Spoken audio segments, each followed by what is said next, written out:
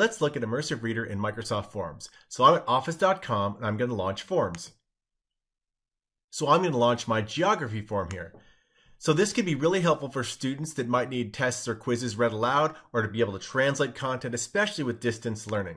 So I'm in the preview here and there's an Immersive Reader button at the top. I'll click it.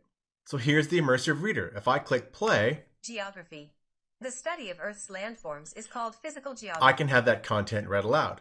I can change the background colors and the way it looks, so I can have a couple of options here. I can also increase spacing to reduce visual crowding. And so it's really easy to customize the way the page looks. I can make it much bigger or smaller again. Now we also have something that's called line focus. So maybe the student needs to focus on the content 1 line or 3 lines or 5 lines. The other nice thing we have is translation. So imagine a student needs to translate the content and have it read out loud at home because they don't speak the native language.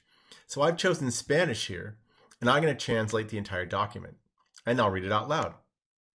El estudio de las formas terrestres de la Tierra se llama... We support over 65 languages, so this is really inclusive for remote or distance learning. Now this also works on the questions. So if I go down here about a question on the mountains, I click this. And here I can read it out loud and see all of the questions right here. Rockies, Himalayas, Appalachians, Cascades.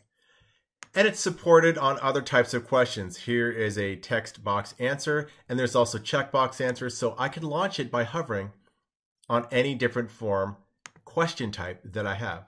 So this is a really quick tour of the Immersive Reader built into Forms to make all of your forms and quizzes more inclusive.